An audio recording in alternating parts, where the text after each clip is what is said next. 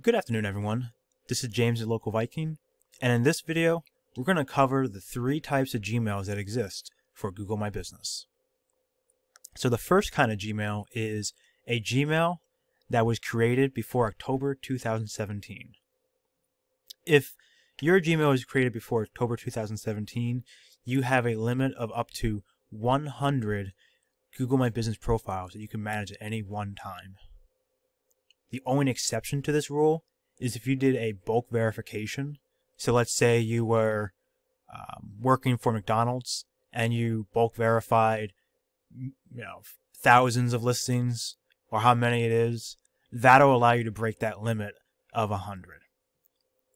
But other than that, you can only manage up to 100 listings in a Gmail made before October 2017. So that leads us to our second kind of Gmail.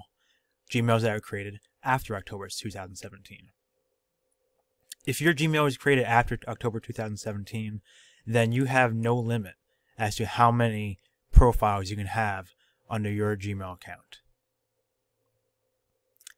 Now, there's going to be a third type of Gmail, and so far the first two we talked about are just normal Gmail accounts that anyone can create. The third type of Gmail is called an organization Gmail. And this goes through a approval process, and I can I'll leave a link in the description below to get to this page.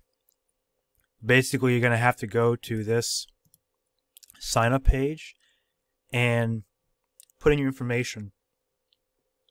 That way Google can verify, make sure you're actually an agency, and after you've been approved, you'll have access to an organization account. What does that mean?